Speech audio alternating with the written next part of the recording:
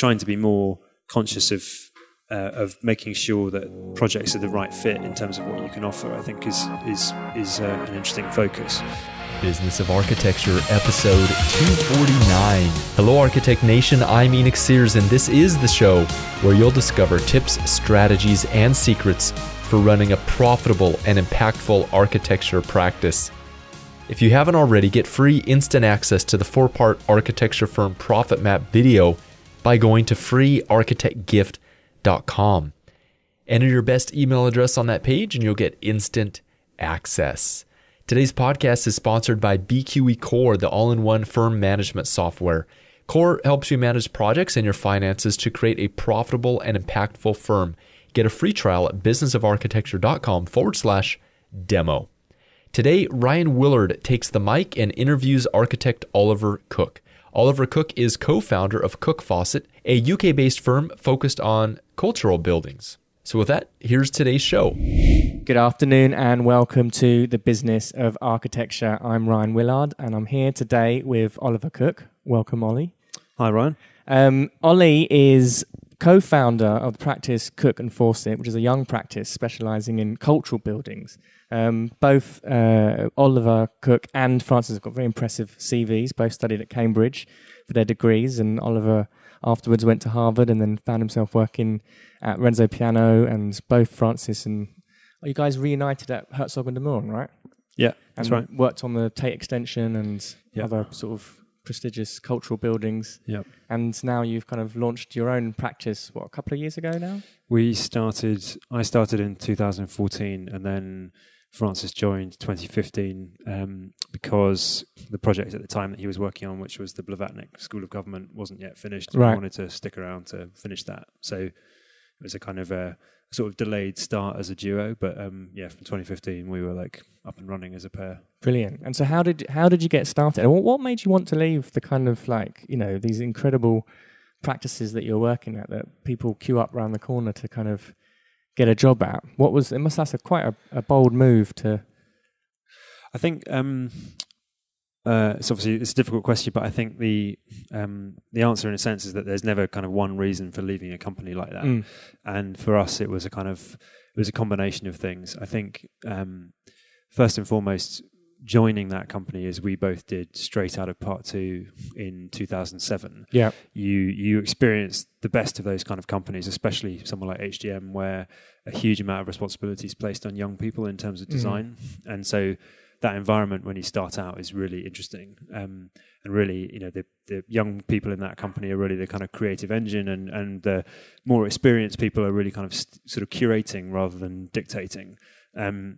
As you get older in the company, and especially for us doing part 3 and learning more about managing practices and things like that, when you find yourselves in that kind of middle management position in those companies, what suddenly starts to feel a bit strange in some respects is that you're kind of doing all the design work you used to do, but often some of those decisions about how the companies actually run and your role in that become a little bit more opaque. Yeah.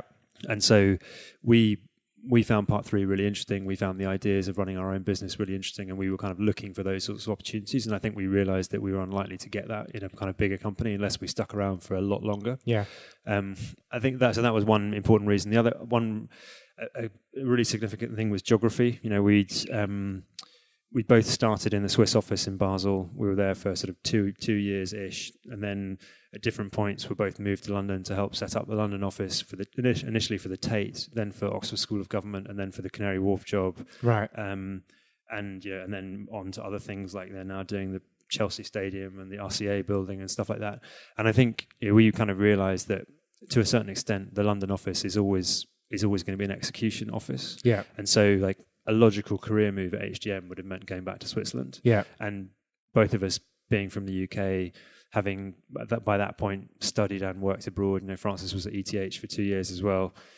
We just felt that for personal reasons, our families are here and, partners are here and all that sort of stuff. And I think it was that. And so it was that kind of, there was a sort of slight sort of now or never about it as well, kind of in your early 30s and thinking the kind of projects that, really exciting opportunities. Don't get me wrong, it would have been great to do, but all projects that were that sort of 5-year plus time span, which would have meant suddenly you're looking at starting a practice in your late 30s rather than your early to mid 30s, that started to feel significant. Got it. And then I think, the last thing which may be kind of relevant to a lot of these questions was also just opportunity. I think for us, we didn't have any particular kind of platform in terms of savings or anything like that. So we couldn't do a practice unless we had projects. And HGM have a very black and white policy, which is, you can't do any work on your own jobs. Right. So for us, it was more a case of as you do, people come to you every now and again and ask you to do things ranging from, little extensions to things more interesting. And after a certain point, you get a bit fed up of turning those things away. And for us, it was like 2 or 3 opportunities where quite kind of reasonable and patient clients were willing to say, yeah, we'll, if you really want to do this, we'll wait while you hand in your notice and get out of this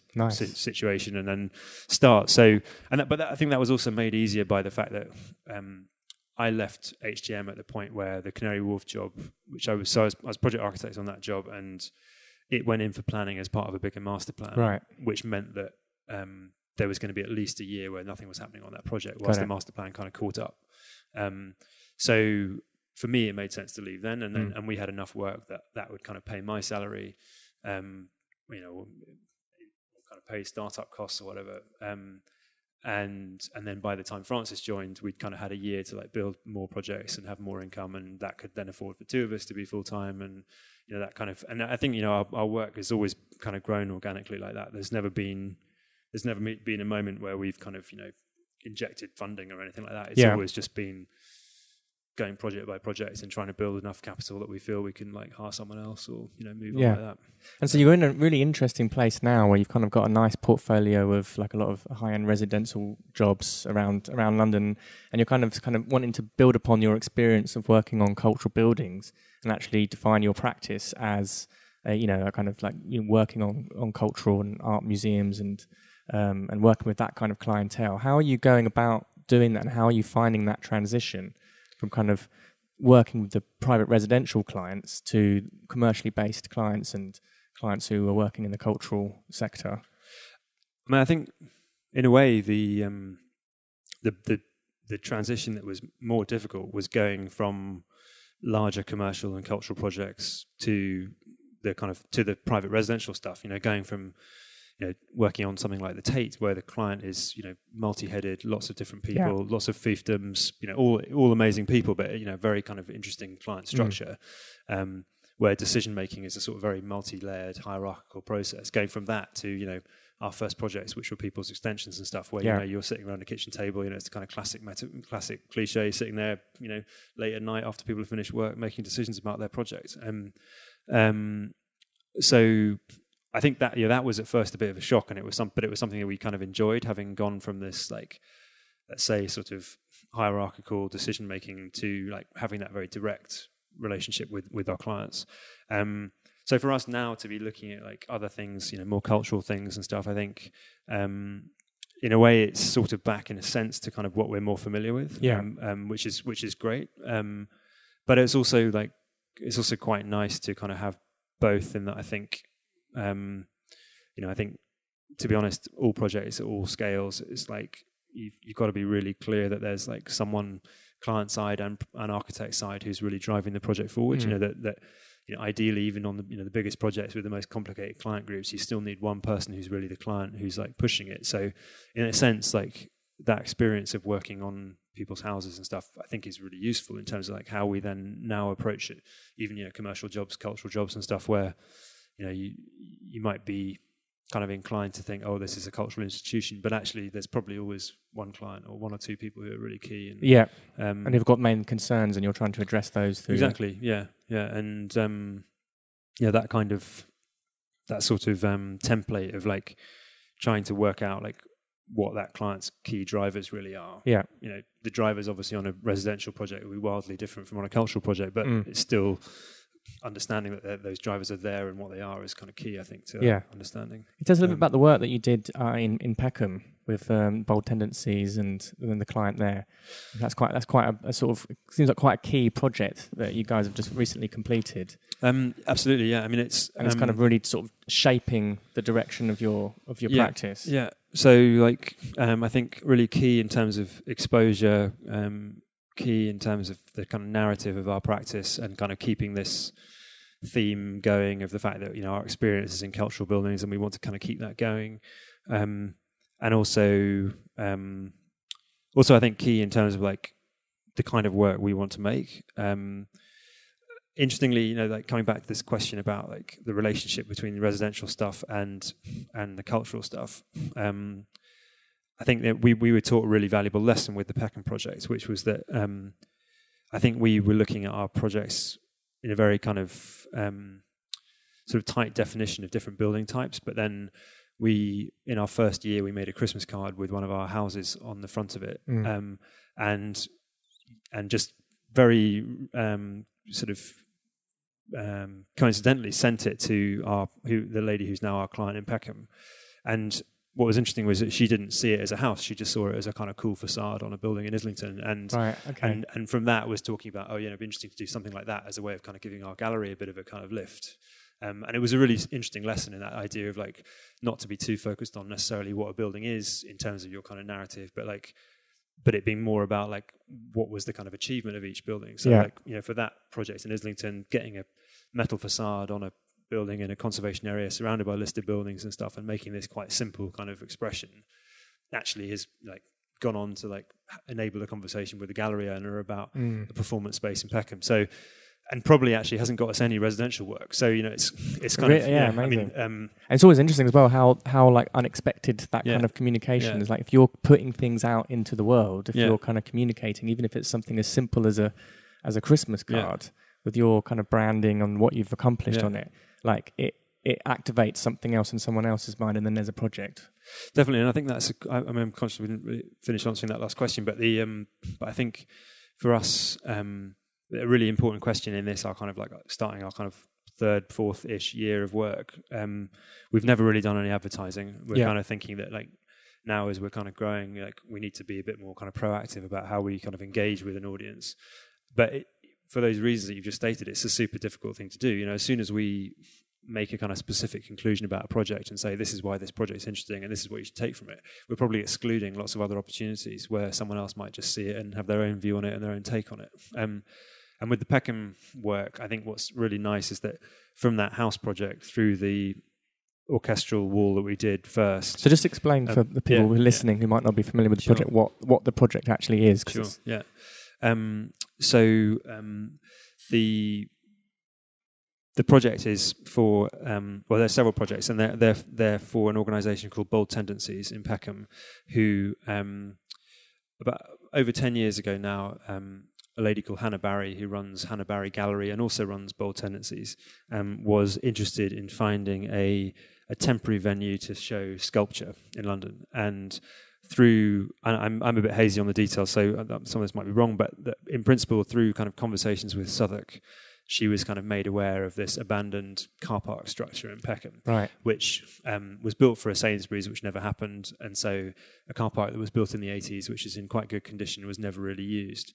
And so as a sort of experimental venture, they kind of took a short lease on 2 levels of the car park, built a very successful first project, which is Frank's Campari Bar with practice architecture. That then became a real kind of attractor, creating kind of, you know, really impressive visitor numbers. And as part of that, a kind of program of commissioning sculpture, visual art, and now classical music and architecture has kind of been built. Yeah. And as that program has developed and become more well known, and as Bold Tendencies as an organisation have become more interested in the kind of commissioning side of what they do, they've started to look to architecture both as something that they could commission in a kind of positive and productive way, but also as something that will like add useful infrastructure to their site. So they don't do they don't really like kind of temporary pop-up type things. What they're really interested in things that like every year they could kind of add almost like another string to their bow in terms of like enhancing what they can offer. Yeah. And for us over the last 2 years, what that's meant is 2 projects. One which was on the kind of one of the lower levels of the car park, a kind of new visual and acoustic lining, which enables bold tendencies to host classical music. Yeah. And now more recently on the rooftop level, a kind of observation deck, which has been called the Peckham Observatory, which is about kind of providing a new perspective on the view and on artworks installed on the roof, and also kind of creating a sort of flexible event and performance space. So, for example, there's part of the kind of classical music series this summer. There were points where music was being played kind of on the deck and under the deck, and it's kind of a nice process that they're going through at the moment, which is sort of understanding, whether, if they looked at, for example, a theatrical performance or something like that, would the deck be a stage or would it be a kind of seating area? And so, what's kind of interesting about working with them on these projects is this idea that there's a kind of commitment to infrastructure which is useful, but which can then lead to being interpreted in different ways. Yeah. So that's kind of that's what we've been doing this summer. So that's just closed for the summer, but we'll reopen again next year in May, I think. And how are you using that project now to start new conversations? That's so I think you've been quite active in having events around it and having kind of being engaged with the media and kind of starting a dialogue around the project. So for us, a really important question for our practice, I think, and I think this is something that probably almost every new practice will say, if they're interested in doing public work, is that the barriers to entry in that sector are still huge. Yeah. In particular, this interest in showing kind of very, and we think in a very kind of simplistic way, showing track record. The kind of thing, if you haven't done 4 of these that are exactly the same before, you won't get number 5 kind of thing, which is obviously, I think, a hugely limiting factor in terms of involving lots of young creative people in interesting projects. It's kind of gone on the days of the sort of Pompidou Centre style competition. Exactly, but also no attempt, for example, to replicate things like the Swiss system where, pretty much every public project has a competition, and on most of them there'll be a kind of requirement to have a certain number of wildcards of new practices and stuff like that, so that even if the work isn't ultimately going to those practices, it's still an opportunity for exposure, and and there's a lot of kind of, and in terms of how the thinking of those practices evolves, the fact that they're even able to participate is really useful as a kind of creative engine in the practice. Yeah. So we were interested in working with bold tendencies for several reasons along that line. Firstly was that we want to kind of be able to demonstrate that track record, and we want to kind of keep this strand of cultural projects kind of alive and kicking in our practice. And we also think that organisations like Bold Tendencies are few and far between and amazing in the sense that they really do commission projects. That these projects happen, and they're not yet another speculative design that doesn't go anywhere. It can be quite hectic and quite intense at times, but you do kind of know that once you start working on these things that they're going to be delivered and there's going to be something to show for it. And I think what was interesting, coming back to your question, what was interesting about the dialogue with them, with both projects, was a kind of acute awareness on both sides that for us there was value in doing the project because the projects were interesting, but also because of this sense of getting your kind of foot in the door in this kind of market, and having the opportunity to work in that market. For them, they were really interested in the idea of just how do you go about commissioning young firms, and what's the working relationship like, and what kind of level of support do those firms need, and if you're kind of intent on offering those opportunities, what responsibility goes with that. Yeah. And it was very open and very positive conversation the whole way through, and I think we felt on the back of that there was that was the conversation they were instigating. Because I think if you think about what's interesting is if you think about it from the perspective of an organisation who are used to commissioning artists, they in their head they consider that that's very much like an opportunity they offer. So they want to know that they can find an artist, they can offer an opportunity which is provocative and interesting. Yeah. They can then support that artist to deliver that thing. It will then be a success, and that they'll be part of that artist's trajectory, and it'll be clear that as a kind of collective collaboration, that's been a positive thing. And it's really interesting seeing people with that mindset coming to commission architecture, because they kind of approach it in the same way, and also have a very clear respect for having discussed a brief and having discussed ideas and stuff like that, a really clear ambition to really help help you realize something in its kind of clearest way, which is really great. So and I think anyway, kind of coming out of that conversation, which had been between us and them, we thought, well, this is a really good opportunity to address something else which we're kind of conscious of, which was that we just felt that as a small practice, as a new practice, there's very little opportunity to really engage. It's interesting having this conversation, but like there's very little opportunity to engage with similar people in similar practices, having similar challenges, other than in like the most kind of competitive sense. You might see competition actually for the same building, but you won't really get a chance to talk about it or do any kind of show and tell or anything like that. Yeah, and you kind of want to know the behind the scenes of like, how are you guys actually, how's the business working to allow you to produce the competition? How are you what's the the sort of structures that you're using? For sure. And so we we worked with Rob Fine, who's a kind of architectural publicist, over the summer to kind of help launch the Peckham Observatory. And so we were talking with him about this idea as well, and we kind of settled on this idea that we would try to hold an event kind of co-hosted with Bold Tendencies, where we'd invite, initially it was almost a sort of us, Bold Tendencies, Rob, sitting down and saying like, okay, who do we think is in a similar sort of boat? Who's, practices that might be a bit ahead of us, practices might be a bit behind us, practices that are on a kind of level, who might share these same experiences, who would be interested in having a kind of sort of convening to kind of discuss these things. And then Bold Tendencies were really helpful in that they sort of extended that invite to a sort of limited audience of people in the arts world as well, to kind of get involved and to kind of participate. I think, I'd say like, we're really new at this sort of stuff, and it was pretty haphazard, and it was an afternoon of presentations in Hannah Barry's gallery, and I think everyone enjoyed it, and it was good. But we're already kind of thinking like, if we do this again, then there's ways we might structure it differently or try to make it more thematic or something like that. I think for most people there, it was the most interesting thing was just the variety. This kind of sense that like there's no right answer, there's no particular project that is the kind of holy grail. It's like everyone was kind of doing interesting stuff and making progress, and there was a big kind of spread. It was also really interesting. People like Carl Turner were there, so he might be interested to talk to about this as well. And he was very much one of the more kind of experienced end of people there. A lot of his presentation was about his project in Peckham, and I think there, the interest was this kind of crossover between having a lot of people in the room who, in different ways, are kind of trying to kind of breathe more life into that parking structure.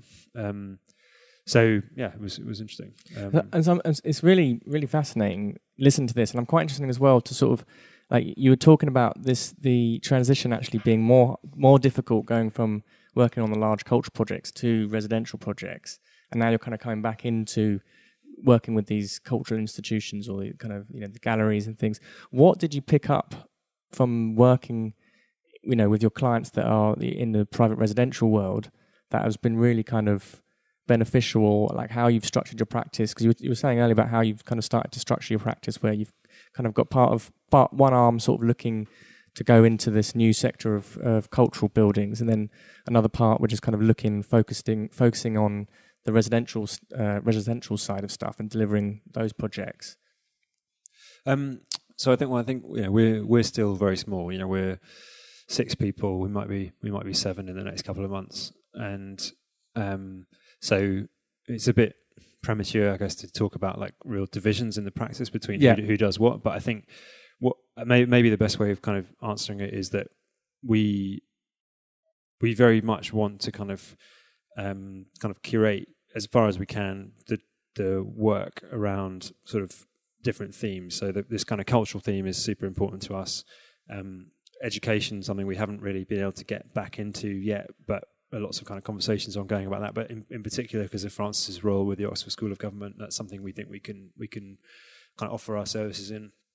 And then the private residential work has been kind of super interesting for us over the last few years. And I think in many ways we see that as being a fairly consistent thing in the practice. I think to kind of deal with the sort of very practical side of it, the time span of those projects tends to be relatively quick.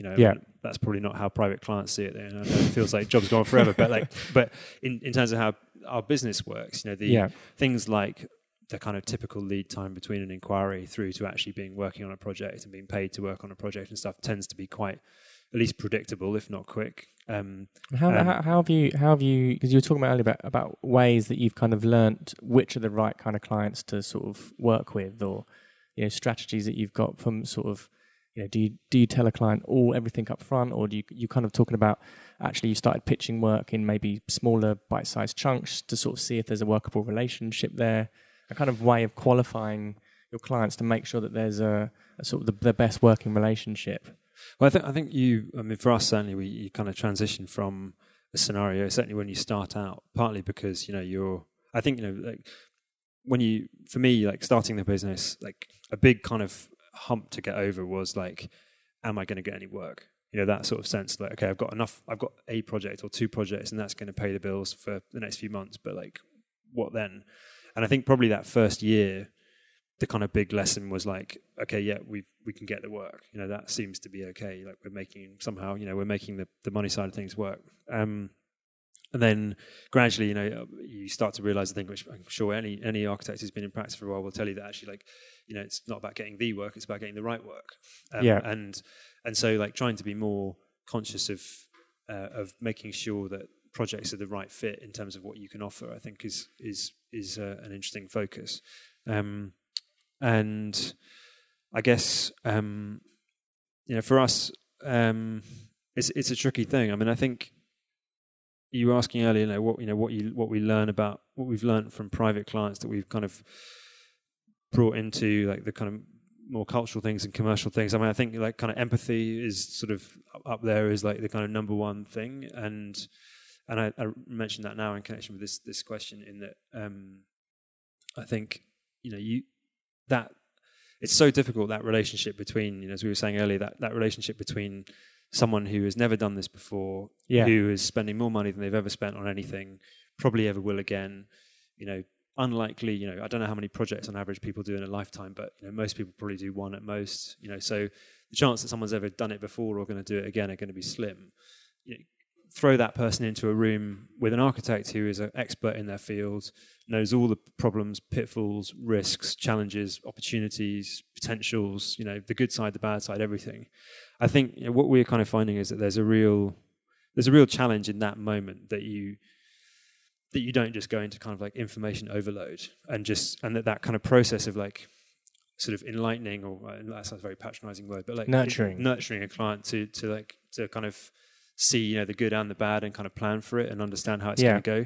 It can just be such a kind of complicated conversation. Like when we started out, we were getting to the point where like our initial proposal letters were running to like 4 or 5 pages, just because we felt there were so many kind of caveats and things we had to put in there to kind of forewarn people properly what to expect. You're still doing the sort of part 3 kind of like, I've got to get this. And the challenge is, it's like, it's when you do that, it's not that you do you or don't you say it. It's like how to communicate it in the clearest way at the right point. And another architect who was like a sort of mentor figure to us, who was kind of refers to like the come to Jesus moment, like whatever that time span is into a project, where you sort of say, this is all going great, it sounds like we're on the same page, there's lots of great ideas here, but we just do need to have a meeting where we just go through like all of the kind of this sort of the kind of more practical stuff which you need to be aware of. And I guess that's one way of doing it, I think. And I suppose what we're kind of mulling over at the moment is we've kind of got into a way of working where we always try to encourage clients to simply make a start. I think we sort of try and say that actually more often than not you'll find that like that initial design work, whether it's kind of committing to like a little kind of sketch phase or something like that, is almost certainly going to be valuable in one way or another, even if it's just about ruling out options or ruling in options or making you aware of things you didn't know about, stuff like that. It's always going to be helpful. But above all, it will be helpful just as a way of like starting a conversation and as sort of breaking the ice on something that otherwise feels like a kind of huge mountain of stuff you don't know. And I think we think it's also like a really productive way from both sides of kind of testing the working relationship. If you're into a kind of sketch phase and a client's really enthusiastic about it and asking for other options, that they're going to be the kind of client who's really going to want to invest time in design. If you're into that sort of thing and someone's saying, well, come on, why can't we just like finalize this and submit for planning? Then it's a very different kind of client profile. And I think we sort of always try to encourage people to do that, because like then so much of the rest of the process becomes clearer. Otherwise, you can find yourself in a kind of very kind of complicated back and forth about what's involved at every stage and all this kind of thing, and what you're doing when and stuff, before you even really know whether that's what someone wants or whether it's what you want.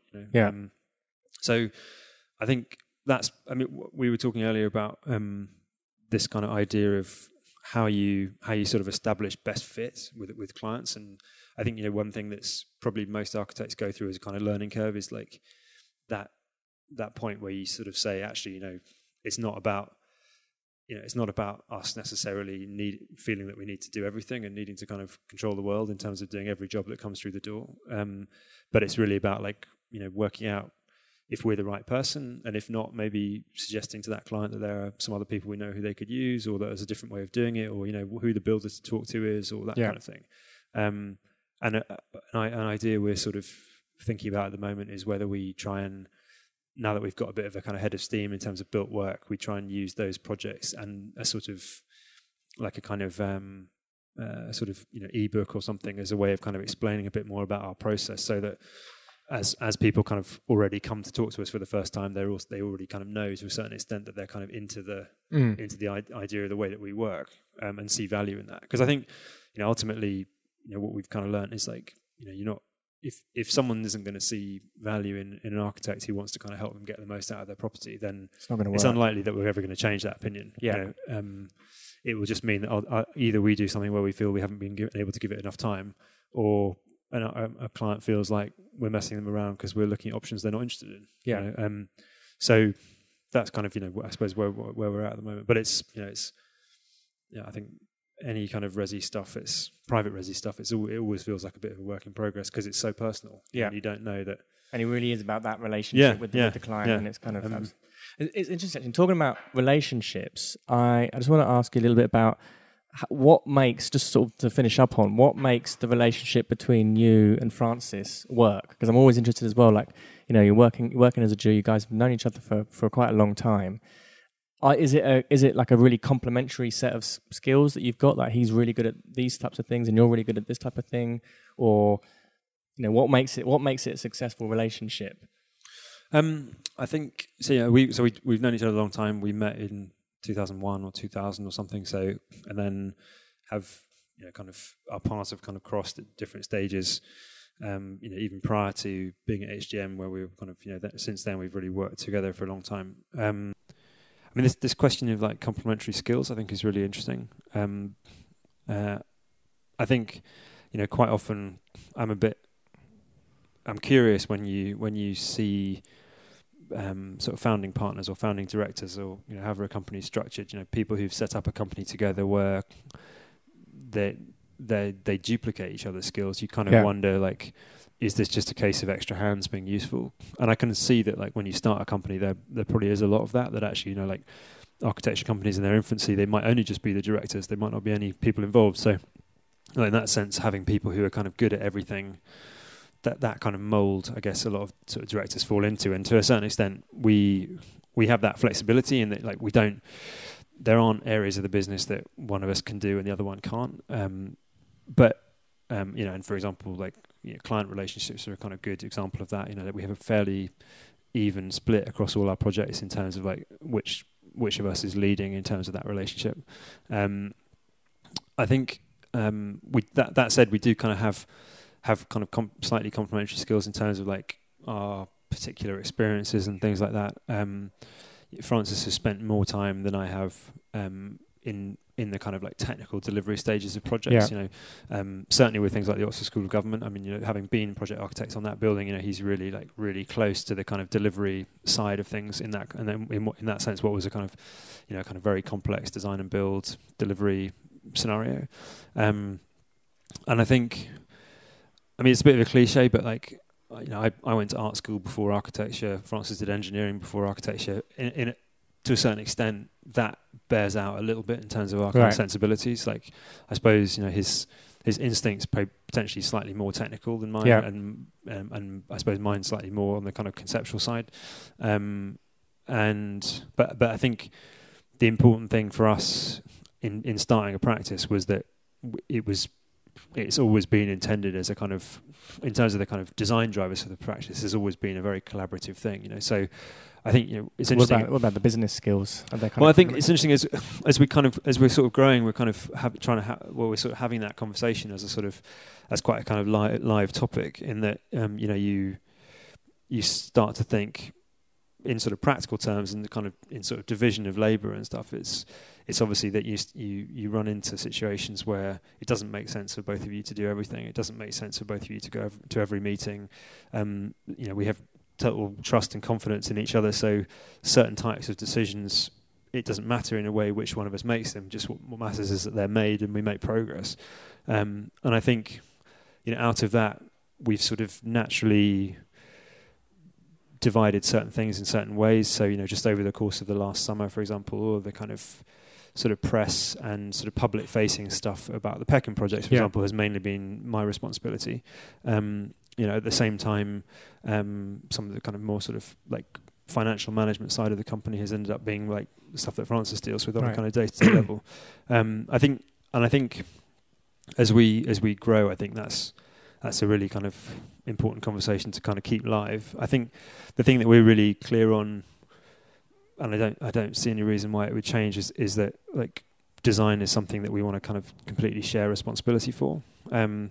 And so in terms of like how we're trying to kind of sort of create and manage a kind of office culture, it's like we don't envisage a scenario where, you know, for example, like if I think a kind of realistic future for our office in the next few years is that we'd really like to have sort of like anchor projects in a couple of sectors around which we can kind of build our work. So, you know, these sort of Peckham projects is a starting point towards that. The commercial project I showed you in Pimlico is a kind of start of like that kind of more commercial sector. Yeah. If we could add a kind of educational project to that would feel like a kind of comfortable sort of thing. When we talk about that, the thing we absolutely don't want to do is then find that, you know, one person is only responsible for that project and one's only responsible for that project. Yeah, you want to keep the conversation. Yeah, because I think, you know, we want to keep the conversation going, and we see the kind of merit of like having that dialogue between different types of work and stuff, and so that conversation between me and Francis being kind of jointly responsible for all design work in the office is absolutely at the heart of that. Brilliant. That's great. Excellent. No, that's been really, really fascinating talking to you, Ollie. Thank you so much for your time. Oh, my pleasure. And look forward to chatting some more. Yeah. Thank you. Bye-bye. And that's a wrap. To discover more about the process for creating a better firm with less fires and more fun, go to businessofarchitecture.com/freedom webinar. On that page, you'll be able to register for my upcoming free online training on how to create a firm that empowers your staff and is set to scale without chaining you to your desk. To discover how to market your firm to win better projects, sign up for my next free design firm marketing training at architectwebinar.com. Today's podcast is sponsored by BQE Core, the all-in-one firm management software. Core helps you manage your projects and your finances to create a profitable and impactful firm. Get a free trial at businessofarchitecture.com/demo. The views expressed on this show by my guests do not represent those of the host, and I make no representation, promise, guarantee, pledge, warranty, contract, bond, or commitment, except to help you conquer the world.